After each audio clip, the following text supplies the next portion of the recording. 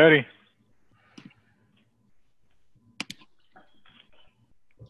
All right, how's everybody doing? What's up, Doing good, man. What's going on? Just another day in paradise, my friend. Trying to stay alive.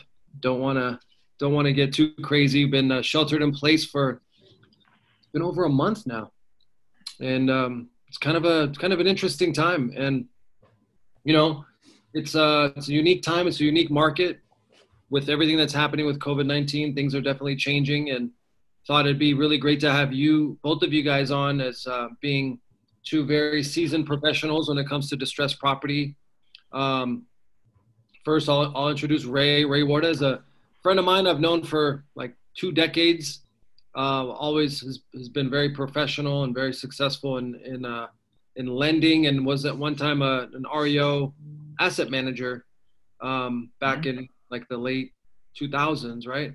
Yeah. And then so we're gonna get into everything that you're aware of in terms of the market and REO property, and then of course Tim Ray, my good buddy Tim Ray out of Kansas City, one of the top REO brokers when the market was down back in the late 2000s. Tim had taken advantage of a lot of opportunities, helped a lot of people, and was one of the top REO brokers. So, here we are, 2020, and things are very interesting right now with the way the market's going with COVID-19, and like a lot of people are wondering, are we headed into a bust? Like, is this market going to lead us down a path that maybe we've all experienced once before, and that was 2008 and the crash that occurred there. So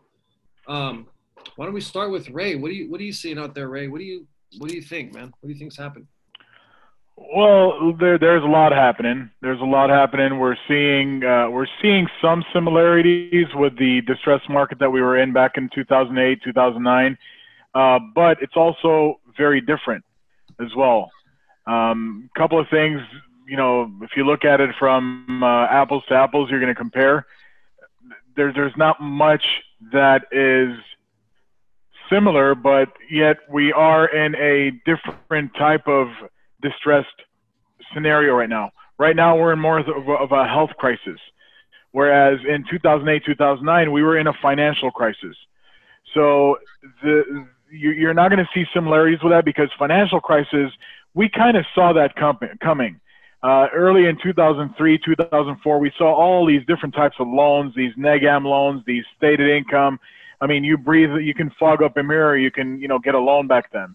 It's not like that now. And right now, it was a very stable market until this health crisis happened. So that kind of differentiates itself from that market that we were into this coming market that we're going into. Now it's more of a global thing. It's a health crisis that's out of our control. It really was not in our hands. Whereas back in 2008, 2009, it kind of was in the hands of the banking systems that kind of really put all that stuff together where we got into that position that we were. So right now it's like, okay, do we know if there's going to be a heavy REO market? Do we know that it's going to be a light market? I don't think anybody can tell us. We don't know that much in regards to that. But are we headed into one? Absolutely. The indicators show it that we are going to be headed that route. To what extent, we don't know. Okay, so you think we are heading into an REO market? Tim, what do you think, man? Well, I think, I agree with what Ray said. To put a little bit of numbers behind it, back in 08 and 09, we had entirely different indicators than we do now. And one of the main indicators was just delinquency. And there were 3.4 million Americans that were delinquent on their loans, and banks weren't offering forbearances as a solution. Whereas right now, banks are offering forbearances. And there's currently 3.4 million Americans applying for forbearance now. So the same number of delinquencies in 08 is roughly the exact same number of forbearances right now. So I think we're ahead of the ball in that sense. I think that we were able to get in front of it, and banks have just instantly offered a forbearance as a possible opportunity or option for people. Now, How many of those forbearances are going to turn into delinquencies? I don't know. When you look at the unemployment rate, the highest level of unemployment we've ever seen in the United States was 24.9% during the Great Depression. And we're somewhere between 20 and 24% right now, because I don't even know that numbers are out for last week and for this week. But it seems like, there's 4 to 6 million Americans filing for unemployment every week. So we might actually have more unemployed people now than we did at the worst time that we've ever seen in our market. So the interesting thing, though, is that already, just because some states and some cities are lifting the stay-at-home order or simply talking about it, we've already seen this week and in the last few days lessening up of guidelines on lending. So if we got all these people without jobs, but the market is literally as strong, it's stronger than it was in 2019, which was the best year we've seen in real estate as a real estate agent. So with that information, and that's very limited information, and I'm not an expert in any of this, I'm simply guessing, but I'm like, it's still easy to get a loan. The market's really strong, rates are low, and we have a quarter of our population is unemployed, and 3.4 million people are applying for forbearance. Some of those are going to turn into REO assets. Mm-hmm. They have to. Yes, 100%. We are, but to what level, what degree, I don't know. Yeah, like Ray said, we can't. I think the difference, though, now, Ray was mentioning, is in 2008, 2007, it was like a long buildup, right? There was a long buildup of people buying properties with 100% financing, bad credit, not really any vested interest in the properties, right? So now, like, people have put a lot of money down, and those measures have been put in place to prevent what happened in 2008. Like, lenders were more careful and things like that. And it was like going from, like you said, the top best economy ever to a complete halt. But at the same time, there's the PPP loans that are being provided to businesses. People are there is a high unemployment, but we're coming off of like one of the strongest economies ever. So I feel like there's a chance that although people are out of work right now, that it can come roaring back again, though, too, right? But with that said, I think you make a really great point that there are people that that are unemployed and that are on a forbearance plan with their lender, that like there is going to be a percentage of those people that won't be able to continue and may not get another job. So I guess the indications, there are some indicators that show that there will be an uptick in REO property. Now the question is, what do we do about it as agents? Well, so I think, one thing that's interesting is if you look at the amount, there were 3.1 million foreclosures. And I don't know what year that span was, if it was 07 to 09 or 10, or like, because of that time of our lives, there were 3.1 million foreclosures, but there was also 12 months of inventory on the market. So we had a significant amount of inventory, and then we had all these foreclosures that added to our already significant amount of inventory. Whereas right now we're at 1.4%, at least in my market. I'm not sure where, I'm sorry, at 1.4 months of inventory. So even though we might most likely see an increase in REO properties and foreclosures, it's only going to help, I believe, to fuel our economy as it relates to real estate agents, because we already have a lack of inventory. So if we have foreclosures coming on, it's just going to add to our inventory, which is going to keep our prices up. All speculation, of course, but I don't think it's going to hurt our market or our economy the way the foreclosures did back in 08, 09. Do you agree, Ray? Yeah, I think we're going to have a correction, but I believe also it's going to be a short correction. In my opinion, it's going to be a short time frame. But the thing is, from what Tim was talking about, is exactly true about the inventory levels. Right now, sellers are kind of weary. They don't know what to do. They don't know if they should put their house on the market. They should wait until this coronavirus thing, you know, kind of gets eliminated or kind of gets a little more softer in the shelter in place and all that stuff. So there's a lot of uncertainty with that. But I know that once we start opening up the country slowly but surely, these sellers will have a little more direction. And I think that's going to cause a little more influx of inventory coming on. But at the same time, are we going to go back to normal right away in a snap of a finger? Absolutely not. I don't think so. I think there's been so much fear put into people because this is a health crisis. This isn't just a regular, you know, financial or economy or stuff like that. This is something that affects their health. So I think it's going to be a lot slower for people to come out of this and go back to living their normal lives and go back to doing the normal things that they were doing from prior to this. So you're going to have that kind of gap in people still kind of not knowing exactly what's going to happen and how they're going to react to this whole thing. And that's why I think one of the biggest REO opportunities that I think we'll be seeing is the commercial sector. Commercial sector, I believe, is going to be a very big REO, and in my opinion. And just by looking at businesses, I mean, this COVID-19 has killed small businesses. But at the same time, it's also created opportunities for a lot of small businesses. In what manner is they're realizing that, hey, maybe we don't need a 5,000 square foot office space no longer. Maybe we need a 1,000 square foot office space. Maybe we can have our people work remotely. It's been working great so far. You know, we have the technology, we have the video conference meetings, we have all these things available to us.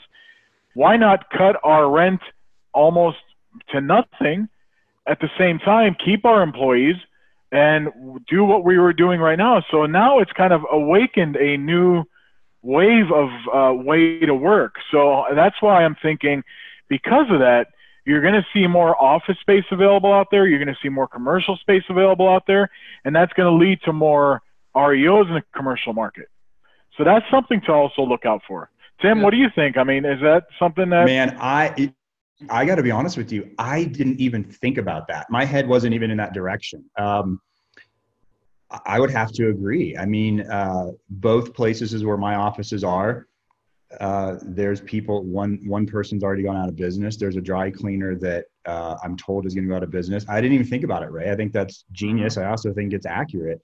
So thanks for bringing that up. And I would then have to agree with you. Yeah. I mean, I guess it just depends on how the property owners are positioned and what possible forbearances they're allowed to get or they have available from their banks, I guess.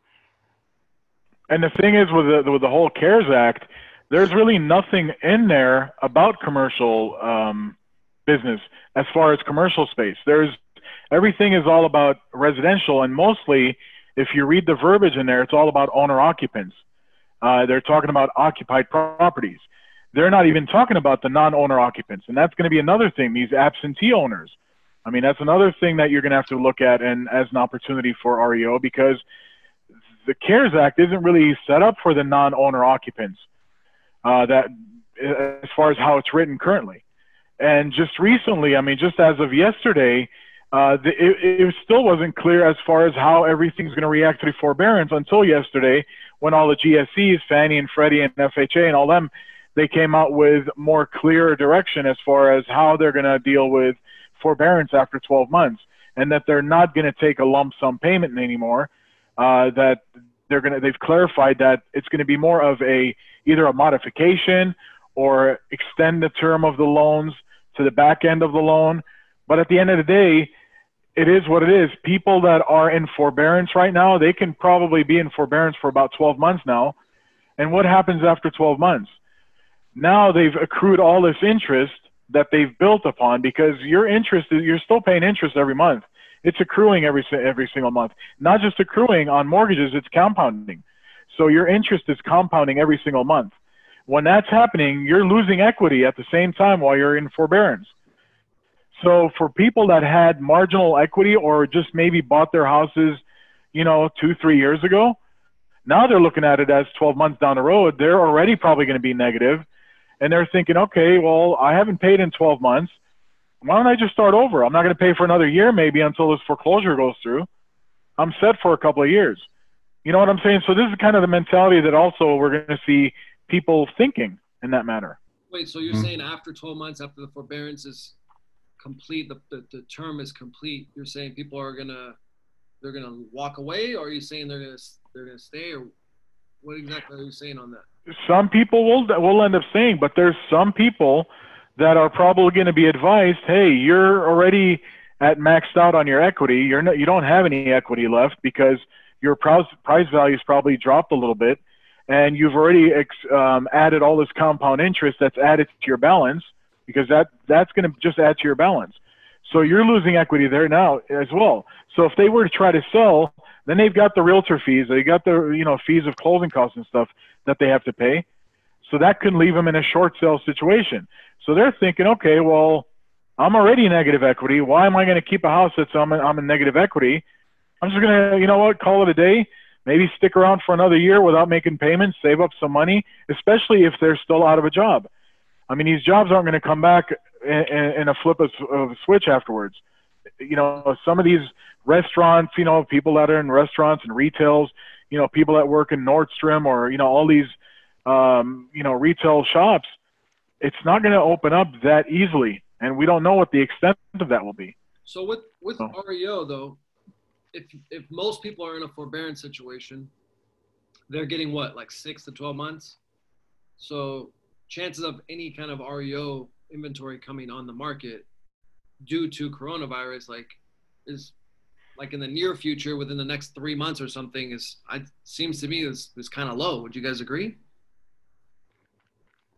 Well, I would say that immediately, yes. And the other thing that we're going to experience that could be interpreted as an increase in REO as a result of coronavirus is simply going to be when the moratorium releases and everything that wasn't allowed to be foreclosed on and all the cash for keys and all the evictions that couldn't be performed are all going to happen automatically. Not automatically. They're going to happen as soon as the moratorium releases. So when that releases, there's going to be a flood, whatever that word means in different markets, but we haven't seen anything for almost a month and a half now. So the second it's lifted, we're going to get stuff in. That's not the result of coronavirus. That's the result of the banks and the government couldn't do anything right now. Mm-hmm. But then, generally you don't fall into default until you're 3 months late on a mortgage. And then the banks are very careful now on how quick to foreclose. So it could be 5-6 months before we even start seeing foreclosures as a result of people that can't make their payment right now. Mm-hmm. Mm-hmm. So we won't realize it for a while. And I think we're still going to come into the spring and summer market booming. I mean, a healthy market is 6 months of inventory. We're at 1.4. Yeah. So there's still a shortage.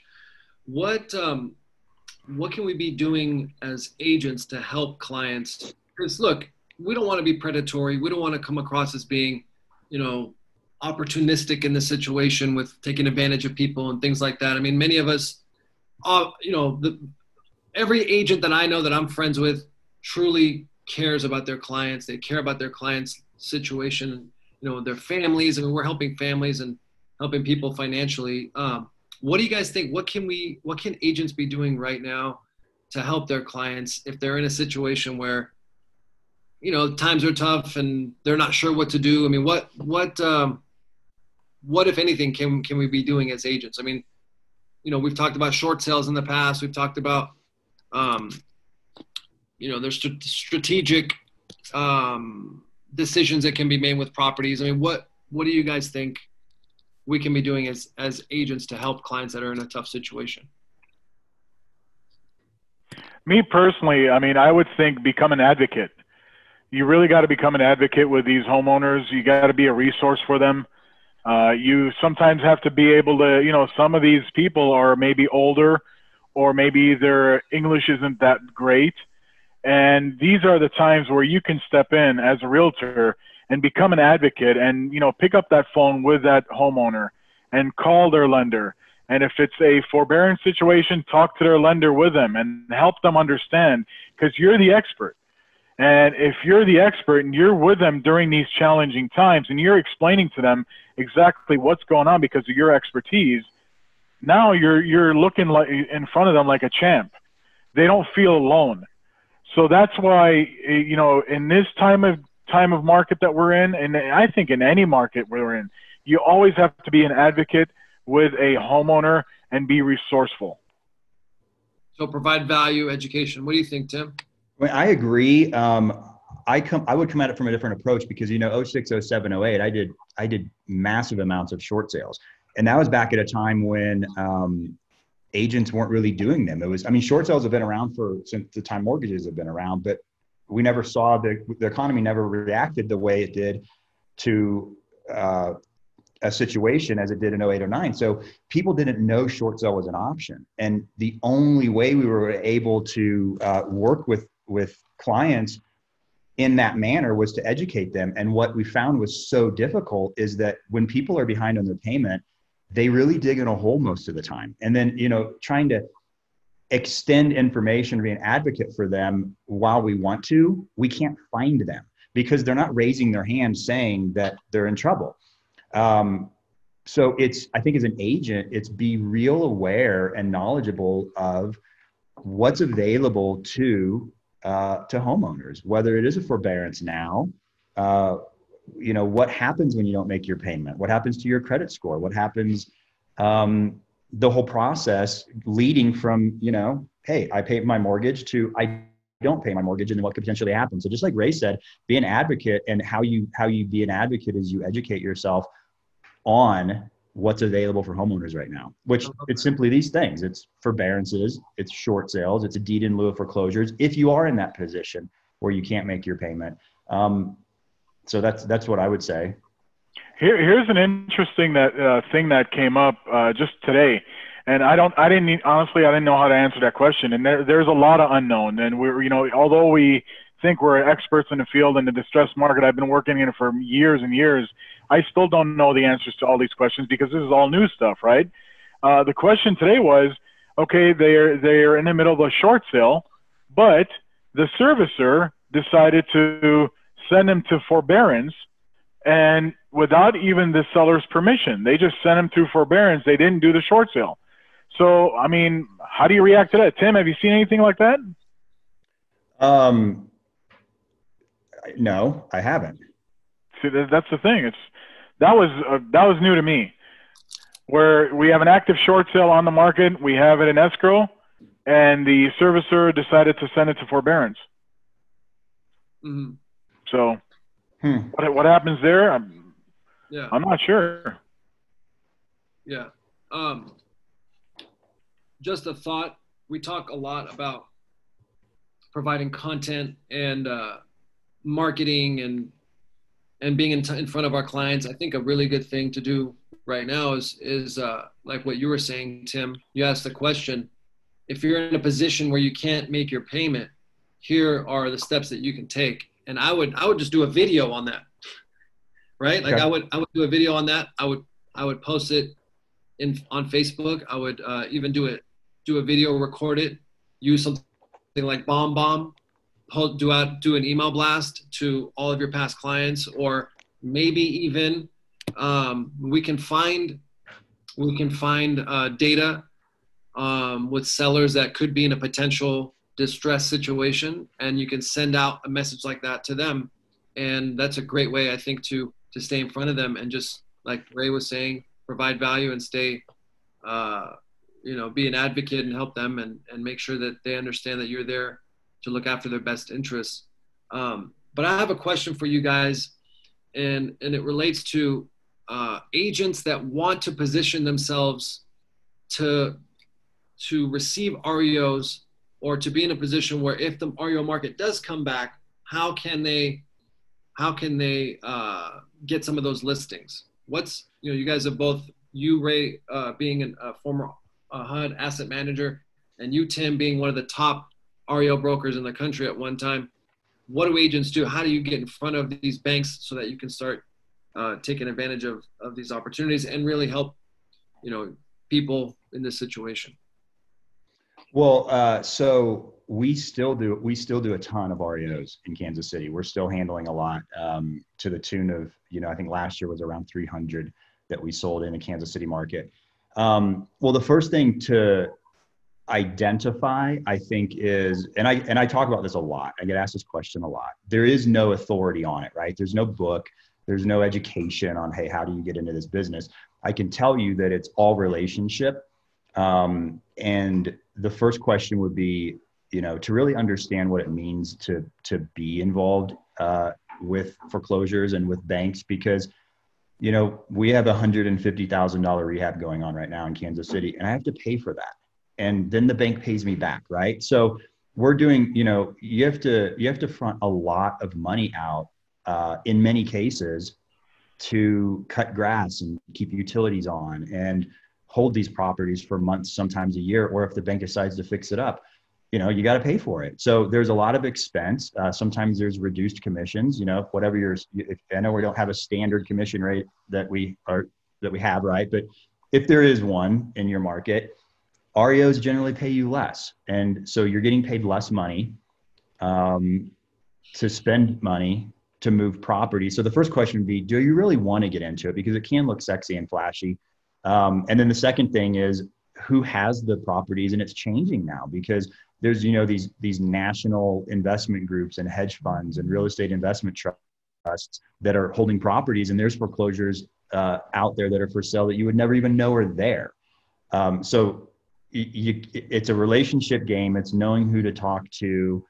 And I could continue speaking on it, but there's not one simple, like, hey, go do this. There's, Well, what are the banks? I mean, what do you do? Register with banks? I mean, I know it's relationship, but where do you start? Like, where would I even? Man, there's platforms that many banks and asset management companies use. One's called ResNet. It's a paid membership. If you pay the membership, it doesn't mean that you get properties sent to you, because some of these asset companies are requiring specific levels of certifications or something like that, right? So there's another one called Pyramid. There's another one called Equator. So there's these platforms that you plug yourself in, you upload your license in, you put your E&O insurance in, and that's one step. However, it's never a guarantee, right? I mean, Ray, you were on the other side of it, right? Mm-hmm. I can tell you one thing that's a myth, and it maybe used to be this way, is BPOs, right? If anyone's heard the word BPO, it's a broker's price opinion. It's a miniature appraisal. It's done by a real estate agent. Doing those there's a lot of BPO companies that will pay you to do them. Those do not get you in the door. They don't. It's a good way to educate yourself on how to run comps the way banks want. So I think everybody should get into, BPOs just to educate yourself, but that's not going to get you in. Ray, what would you say, man? Someone comes up to you, you're an asset manager, and you're like, hey, man, how do I get in? Well, that's a good question. It's a good question, and it means of that there's going to be a lot of work, a lot of groundwork for you to do. It's not easy, and like Tim said, it may be something that you don't even know what you're getting into, because, I mean, on average, there's like 87 different, maybe even more, over 100 tasks for each property that you have to deal with when you're managing an asset. I mean, these tasks are all timelines. These tasks are, if something is due on Friday, you want to get it in there on Wednesday. You don't want to wait till Friday, because Friday will get you a mediocre score on your scorecard. So you got to be always on top of your game when it comes to dealing with our REOs, because first of all, the asset manager sometimes doesn't have patience. They have a book of business that they have to liquidate. And when you're taking your sweet time on everything that's coming in, they're going to drop you, because there's 15, 20 other asset agents out there knocking on their door that are hungry. So you really need to be set up in a proper way. But, let's get back to, how do you get this business, right? Yeah. First things first, pound the pavement on your local market. I would go to the smaller banks now. The smaller banks, forget about large banks, Wells Fargo, B of A, Chase, Citi, all those. You can forget about those right now because those are the hardest ones that you can get into right now. Especially now that we've been seeing more BHCs, bank holding companies. There's a lot of bank holding companies that are holding these assets instead of the actual bank itself. So you may think that it's under, Wells Fargo, but it's actually under a holding company for Wells Fargo. Why? Because they don't want to have the name Chase or Wells Fargo or whoever on that foreclosure. So they've set up, holding companies that are going to be the ones that are going to be mostly in front as the asset management companies. So in order to find those out, you got to dig deep. But it starts with your local area. Go to your local community banks, your local credit unions. Anyone that does mortgages in your local market is a client. And sometimes I was consulting for a credit union out in central U.S. In the Midwest, and they were a local little bank there, a credit union that did loans specifically for an industry. And I'm not going to get into detail of what it was and all that stuff, but they were a great resource. And I was helping agents. I was helping them source listing agents in the different states that they had assets in that they needed to liquidate. So, those are great resources for you to go in, especially if you live in a large metropolitan city. Go in there and get that. And then just like Tim said, get involved in the platforms. You got Equator, you got ResNet, you got even one Realty Pilot, which is an older system, but they're also one that you can get in with as well. Go ahead.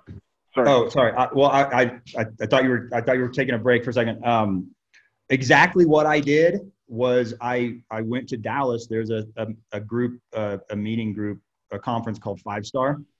They actually had to cancel an event here, I think this month, which many people did, but it's usually in September. It's usually around September 11th. And there's usually a nice memorial they do for, the military and for the people that were affected by September 11th. But that's just about the time that it is. It's called 5 Star. And it's actually now, I think, probably the largest default servicing conference. And that's where I went many years ago. And I actually ran into a group of people that were sitting around a fire outside. And the conversation they were having was one that was not being had inside the conference. And so I just got to know these guys, and now I'm a member of a group called the DS Pros, which is Default Servicing Pros. And it's many people that many of us know, Jesse Zagorski, Mike Bjorkman, Long Doan, lots of these people. And it's just professionals from around the country that joined this networking group that now collectively kind of know a lot of people. So the 5 Star Conference is a great place to go. If you do go there, don't stand around, network with people. There's also NRBA, which is National Real Estate Brokers Association. You can join that. It's going to cost you a little bit of money, just like any group would, but it's a networking group. So that's a great group, by the way. Well, and then what Ray said was like, going to the banks, but also with the potential influx of commercial default that we might see just as a result of the businesses impacted by Corona. A lot of those mortgages are held by local community banks. And just making yourself known in those, get to know the people in your area there. Great stuff, guys. What about if somebody does get into REO? I remember in 2008, 2007, REO agents had a ton of listings. They had big teams. What are your thoughts on that? Can an individual agent be successful as an REO? If they want to get an REO, or do they need like a big team? What does a person have to do to prepare, and what should they expect if they're going to be successful with REO? Well, I can take that, and then I'm sure Ray's got another side of the coin perspective as well from where he's at. What you have to do is provide good service. And Ray alluded to earlier that, you get graded on things and you have tasks and scorecards. And if you don't do things on time and you don't do them properly, you get fired. So it's not a function of a team or not a team. It's a function of what systems do you need in place to run that operation the way you need. No one ever woke up and just instantly had a massive amount of REO. So it's not like you're going to have a problem called, holy cow, I have 100 properties that I have to deal with. You're going to get one, you know, and then you might get two, and then you might pick up another client. So can an individual do it? Yes.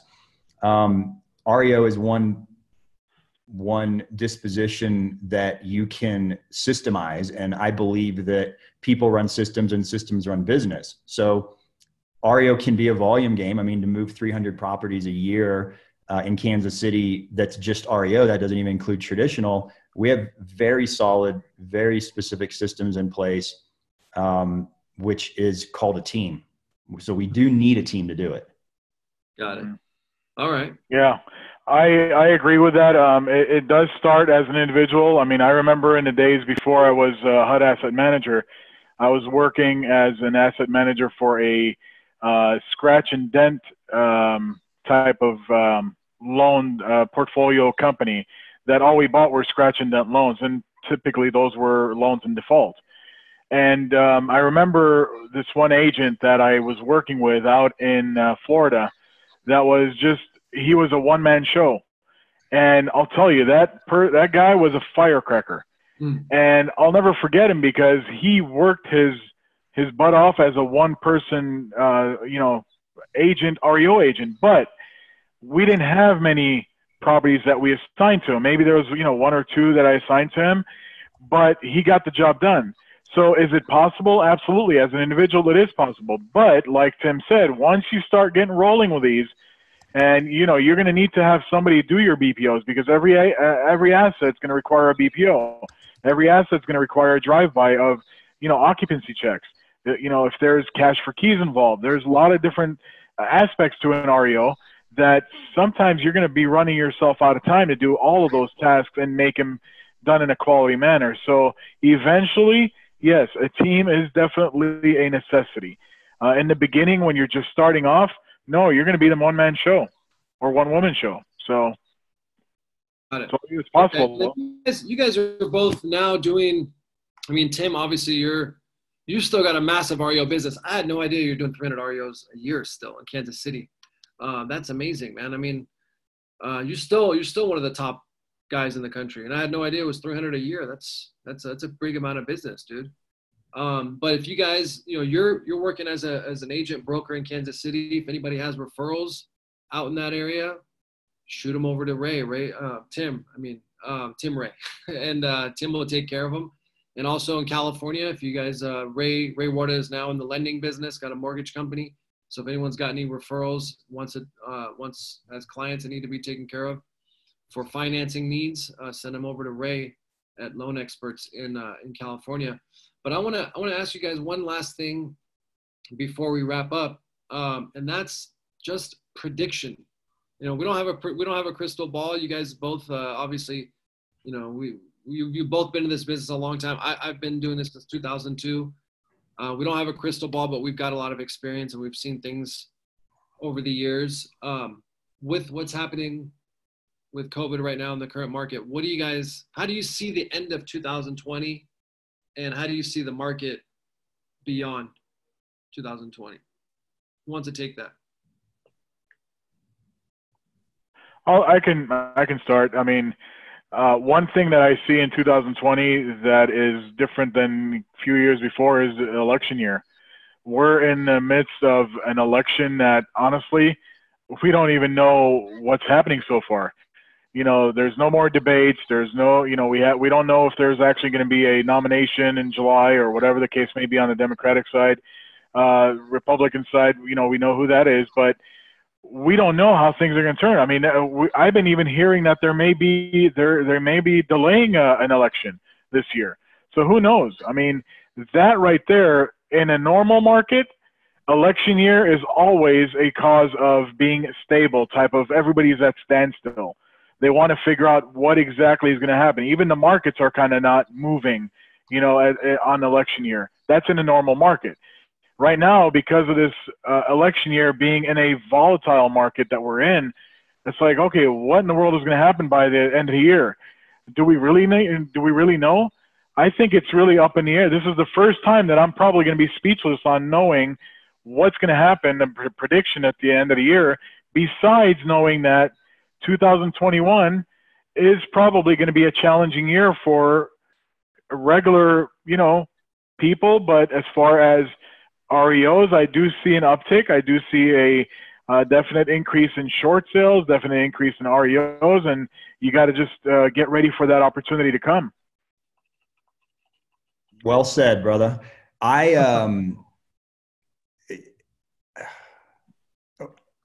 We have no idea, Kevin. It's the most interesting thing I've ever seen, that in Kansas City, and I speak to Kansas City because that's my market, and I don't claim to be an expert in other markets. Our transactions are still up and inventory is still down. And agents that wake up and hustle are doing more deals right now. Literally within the last week, I've had 10 agents just in our company say that this is the best time, I don't know what the words are, the best time they've had in their real estate as far as transactions go. Is it going to continue? Man, we don't know, but I can put some statistics to it that we've heard before. And I think this actually came from Sam Karamian, which probably came from National Association of Realtors. But if you're an agent out there,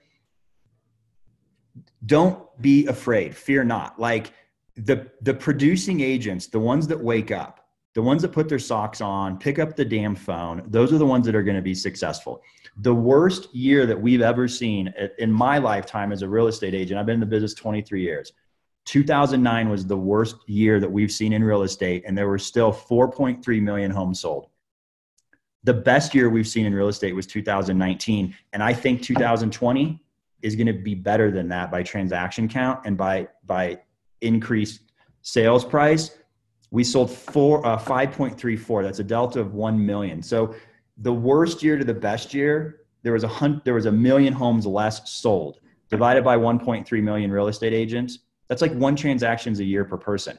My point is, even if the market tanks, even if we get a huge influx in REO, even if lending stops, we're still going to sell houses. And the people that are going to sell them are the agents that want to hustle. Mm-hmm. That's a guarantee. And couldn't have said it better. I mean, I couldn't. Absolutely. And, and what's interesting is I lived through the 2008 crash as well. And interesting, you mentioned 2009 being the worst year. I happen to have my very best year in real estate up until that point in 2009. I've had better years since then, but up until that point, 2009 was my very best year ever. And the reason I think I was able to do that is because I just avoided, I had a tunnel vision. I put the blinders on and I just stayed in the weeds. I stayed in the weeds. I just continued to work every single day. And I realized and understood that it's a numbers game, right? It's a numbers game. Transactions are going to happen. I was on a call earlier today with Kent Clothier. He owns one of the largest real estate investment companies in the world. They manage 6,100 properties. They sell hundreds of properties every single year. They flip them. And what he was saying is that he has this really, really great quote that I love. And the quote is, never underestimate the mediocrity of the competition. Most people don't put in the effort. Most people don't put in the work. Most people quit, right? And that's really an opportunity for those of us that want to put in the time, that are willing to take the steps and really do our jobs every day. And the hard part now is there's been a shift in how we do business because we're working from home, because, the shelter in place, you can't go outside, those kinds of things. But we just have to be able to shift. And at the end of the day, it's a numbers game.